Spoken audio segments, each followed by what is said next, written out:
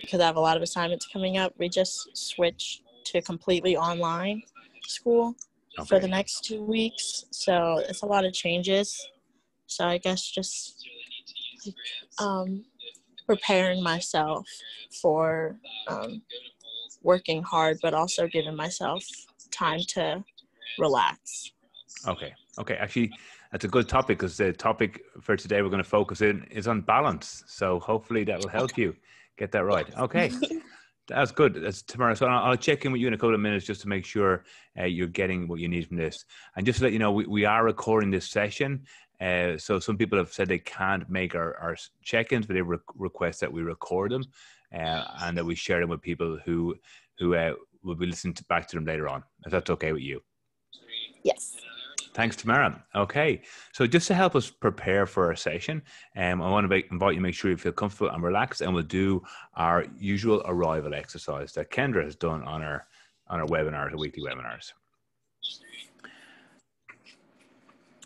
So, and if you want to turn your microphone off, that'd be fantastic. Just mute yourself. Thank you. Okay. Breathe. Breathe again. Smile. Relax. Arrive where you are. Be natural and open to effortlessness, to being rather than doing. Drop everything. Let go and arrive. I invite you to just think about if there's any of those words that particularly resonated with you that you are needing today. And you mentioned trying to get that sense of balance right. You know, we often show up as human doings. You mentioned a transition to online. That brings its own pressures. So I invite you to think about how can you make sure that you get that sense of balance right. And if there's anything else that you're needing from this session, I do invite you to share in a couple of moments. So just give you a couple of seconds of quiet contemplation.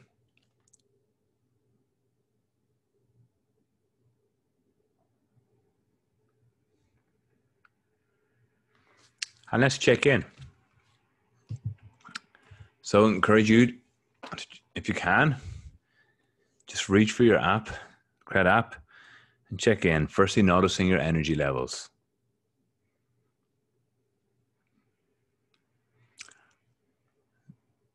So are you green, amber, or red at this point of your day? We're using this as information, as data, to help us respond and take a step back from how we're feeling and how our energy levels are, so we can choose how we respond as opposed to reacting or being almost on automatic pilot. Take a moment to notice what combination of words describe how you feel at this point of your day.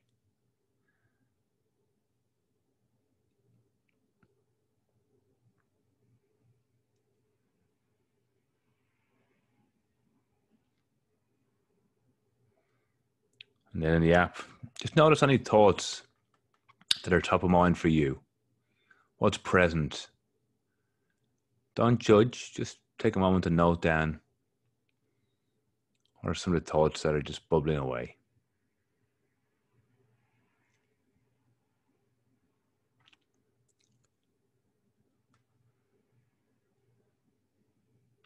So the more we do this, the more you'll build the muscle. Our brain is like any muscle.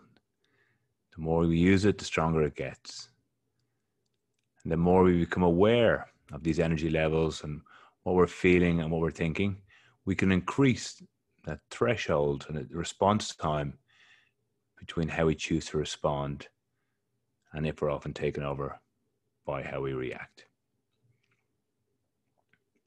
I mentioned a moment ago that we want to have a bit of a focus on getting the balance right. So at Cred, we asked the question, what if you could do one thing for yourself? So to focus on learning. And in this 30-day challenge, we are encouraging you to learn how to manage and navigate your emotions, learn how to deal with strong emotions, learn how to recognize them. That's the learning. It's doing something for you. And the move is something in the middle to get the balance right. And the connect is doing in service of others. So like anything, balance is really important. Too much one way, and we're out of balance. So if we do too much of everything for ourselves and don't do enough for others, we quickly become out of balance. If we do too much for others and don't look after ourselves or put on our own oxygen mask, life becomes out of balance. So what we're trying to say is, how do we just make sure that we're doing enough of both? And you mentioned transitioning back to online, and with new pressures and a lot of uncertainty. You don't know what lies ahead. So we encourage you to, I want to support you to just be kind to yourself, first of all, to notice that it might take some getting used to as you navigate this time, as you navigate the many unknowns that lie ahead this week. And how do you support yourself to just manage realistic expectations? You mentioned lots of assignments due, and we talked on the webinar today about some of the things that can support us and hinder us. And one of the things is we talked about saying yes to something is saying no to other things. So we just want to make sure that you perhaps support your boundaries today and this week. And before you commit to anything, just take a step back and to say, is this going to help me with that sense of balance and managing my workload? And also I want to make sure that I stay socially connected, or you look after yourself. So maybe we need to just politely decline some social engagements. Or if we're asked, can we do something for somebody else in an assignment, maybe just take a step back before you commit. So I just want to invite you to think about, how can you be very intentional about this week and how you go about this week.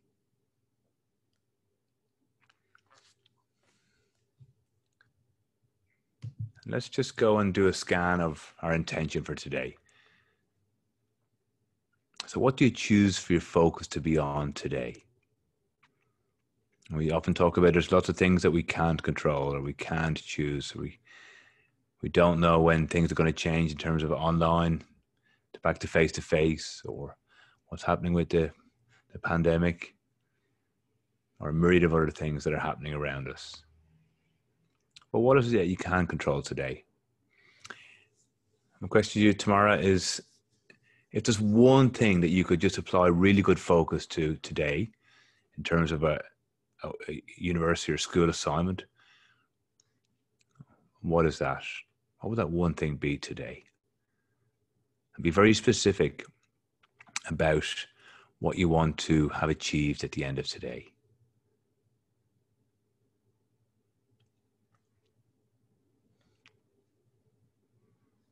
And you mentioned a number of competing priorities. So just think, is there anything that you may be thinking you need to get done today? Perhaps you could move to tomorrow or later in the week.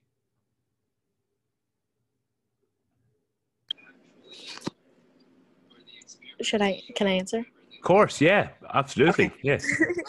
I think I have a big exam coming up for my science course this semester. So I think my priority would be to finish up my study guide and finish watching all of the material in order to be prepared for that test. Great. And then things like my essay or my chemistry work is not due till later, so I can push that until another day if need be. Cool. And is it realistic to watch all watch all those things today? Is that realistic for you to do today? I think, well, there's one video that I need to watch, but I think that I could probably get some of them done. Of the other ones that are due Friday, I could probably get them done also. Okay, cool. Okay. And how do you feel when you think about that? Does that take a little bit of the anxiety or the pressure off or the stress off, Tamira? Yes, it Okay. does, because Okay. I feel like I want to do everything Yes. today, Yeah. but that's not Yeah. realistic. Well, so one of the things we talk about in our cred community is the limitations of our brain, and our brain, the prefrontal cortex part of our brain, can at most hold 3 to 4 things in working memory. So we like to apply the rule of 3 in cred. So that's why you see 3 points or on every slide. So just try and think about prioritizing, managing expectations, like laser-like focus to one thing at a time. We can't multitask, and if you do have 1, 2, or 3 priorities you want to get done today, and do really well. And fantastic. It's great that you can see that you can already thought about things you can move out a little bit later, that are due a bit later. And to get the balance right, we want to encourage you to make sure that you're physically active for at least 30 minutes today. So just think about your day ahead and think about when can you make some time, or maybe you've done so already. And Tamira, if you want to come off mute and share, or if you're not, no worries at all, but think about what can you do today to move, and when you're going to be able to make the time. You don't have to share if you want to. So we invite you to just think about, it's one of the things we often give up when we become stressed or overwhelmed or anxious, self-care or physical exercise, but it's really good for our brain health. So we encourage you to do it, and maybe even break it up into a couple of different segments today. And finally, connect. We want to get the balance right and do in a service of others, and do for others, and support the mental health and well-being of others. So I invite you to think about, who can you just give a quick call to today, just to check in with them to see if they're okay, and let them know that you're thinking of them. And mindful that you are really busy, you've got a lot of things on. So you could even start it with saying, hey, I've just got 5 minutes. I'm just thinking of you. Just want to make sure you're doing okay. Here to support you if you need me. So just before we complete, I invite you to just think about when you can do that, and who your connect is going to be today.